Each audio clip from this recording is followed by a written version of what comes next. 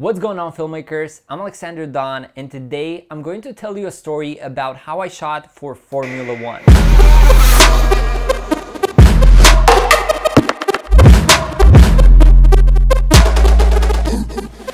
I'm going to start with the beginning. As you probably are, I'm a big fan of the Netflix show Drive to Survive, and this show kind of got me hooked onto being an F1 fan. And just to show you how universe works, I was watching the new season of Drive to Survive and I was like, I really wish I could see one of the races live. That would be so cool. And soon after, I got an email notification with a project proposal to go film at Monaco F1. How crazy is this? Like, the universe worked in my favor. It was a project for PokerStar, which is a sponsor at F1, and they had a giveaway contest on their platform where if you play poker, you can win an F1 experience at Monaco on a yacht. And what I had to do is film the winner's experience and do an after movie and also a bunch of photographies. When I heard this, I was like, hell yeah, let's do it. When do I get a chance to watch F1 live in Monaco on a yacht? So I immediately accepted the proposal, gave them a really good offer, and they were happy with it. So we began doing briefing and all that. So fast forward a few days before the trip, I get the final brief, and the brief was a little bit weird. We were not allowed to film or photograph the track, the cars, people's faces, and alcohol. And to be honest, I started to panic a little bit, because how you showcase the F1 event if you don't capture the vibe with all those things that I just mentioned above? But to be honest, it was quite an interesting challenge because I had to think about a way to film everything and still look cool and still give the F1 experience vibe. So fast forward another days later, I get my passport, I pack my backpack, I get on my car and zoom straight away to the airport where I flew to Nice. In Nice, I stayed at a really cool hotel where you could see all the planes landing and taking off. It was quite an unique experience to look at the airport track and just enjoy the vibe, and also take some shots with my 70-200 from Sony. So we arrived on Wednesday night, and this means we had 4 days of F1 experience, including the practice and the best time lap, which was super important for this race. First day of practice started like this. We went back to the airport, which was really close to us. We waited like an hour for a helicopter because we are in Monaco and people here don't take taxis, they take helicopters instead. We went on a helicopter ride to Monaco, which was absolutely amazing. The sightseeing was mind-blowing. And to be honest, when do you get to go to Monaco, fly with a helicopter and see everything? It was really awesome for me. In Monaco, we went to the boat dock to take a boat that took us to the yacht, which was another amazing experience because we got to see Monaco from the boat and from the helicopter as well. So first day, even before watching F1, was really super epic. And while we were approaching the yacht, you could hear the sound of the car, which was so good that I had goosebumps immediately. I honestly felt like I was living a dream or something. It was really amazing. I don't have words to describe it, but I was feeling really happy that day. So we arrived on a yacht, and oh my God, it was my first time ever on a yacht, my first time ever in Monaco, and my first time ever at F1. So you can see my hypeness and happiness and everything that was going on. To be honest, it was one of the times where I felt really grateful for my job, for everything that I do, and everything that I have accomplished so far. So I was on the yacht, and first thing that I do, I immediately go and watch the cars coming by. And by that time, it was an F1 practice, which was amazing, and the cars were sounding so hard.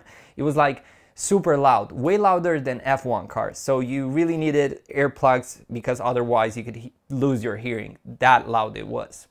So I took out my camera, and guess what I did in the first place? I started shooting cars.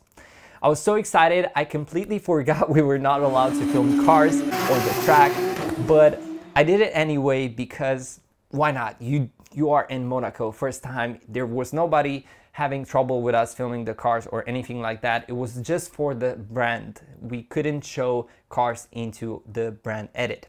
So I did it for myself, and I found another way to showcase the track, which I'm gonna show you in a bit. So after more detailed talk with the client, we agreed on a few people that we were allowed to film and photograph, and then I started working on shooting and trying to capture the vibe, which was honestly quite hard when you're that limited. But I think I managed to make a pretty cool video, which I'm gonna show you in just a little bit to see exactly. So now that you know my limitation, you're gonna see the video and you're gonna see exactly what I did. But just be patient, just a little bit. The next days were pretty similar. The only thing that changed was the yacht and also the waves. The waves were way bigger from the boat dock until the yacht. So it was quite an interesting experience. I liked it a lot, but people on the yacht were, people on the boat were really scared.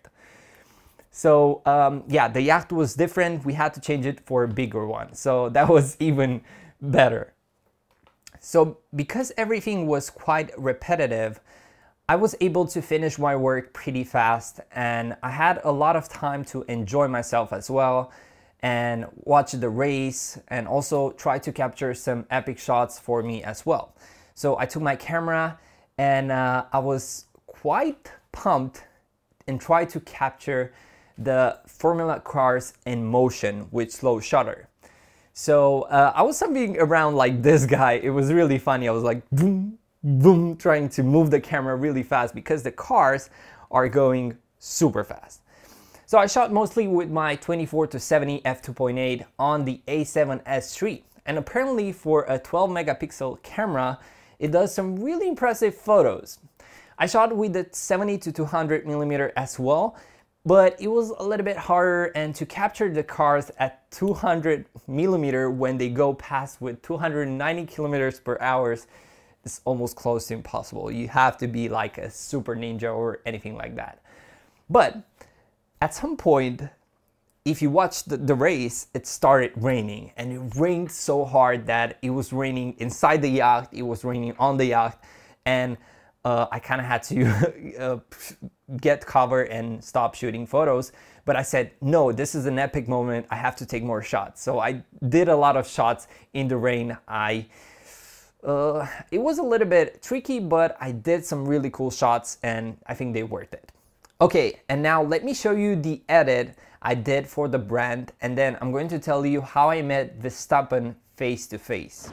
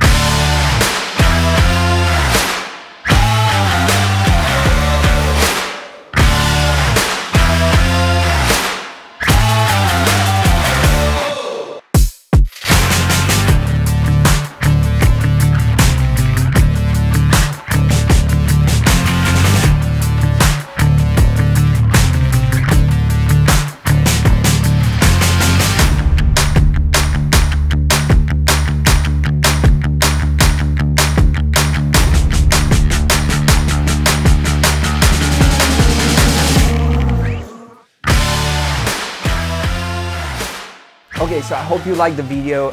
Leave me down some comments on what you think about it. But yeah, with all those limitations, I tried to do my best. So after the race, we managed to get off the yacht and go near the VIP area where there are a lot of possibilities to see the drivers, and oh boy, we saw a lot of the drivers. First, I saw the trophy casually coming through the crowd, which was quite impressive to see the trophy this close.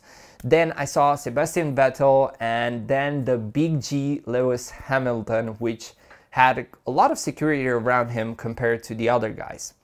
And then Max Verstappen, which seemed like he made eye contact with my camera. But then we saw the winner as well, Sergio Perez, and I got some shots with him as well. And yeah, I forgot to tell you, last night we also went to a Red Bull party, which was super epic, and I met one of the best bike riders in the world, Fabio Wibmer. And it was really cool because we got to talk a little bit about bike riding and injuries and all that. And if you don't know, I'm also a bike rider. I do a lot of tricks on my bike, and this is how I got into filmmaking. I'm gonna do a separate video about that, but I have some bike riding skill as well. So we got to talk a little bit, and he seemed quite impressed with my riding skills as well. So we got to be friends now on Instagram and all that. So that was really, really cool. Anyway, guys, this trip was one of the best filmmaking experience I ever had, and I'm super grateful on what filmmaking has brought me so far. I feel like I have one of the best jobs in the world.